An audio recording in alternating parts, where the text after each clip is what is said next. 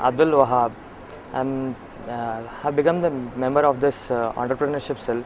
I'm proud to be a member of it. I'm organizing this event, E-Wars. E-Wars, it's basically a debate, but not the normal debate which happens. It's an entrepreneurial debate, you can say. We have taken the topics. It's based on India opportunities within. So we have taken the topics for some ideas in which we can come out with and to develop India, to face the challenges of India. So we give the topic to a person and he speaks 2 minutes for the topic and 2 minutes against the topic.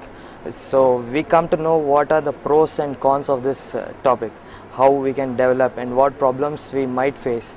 So this we might note down, and that's the way EWAS is. It's not a normal debate, but something of entrepreneurial debate.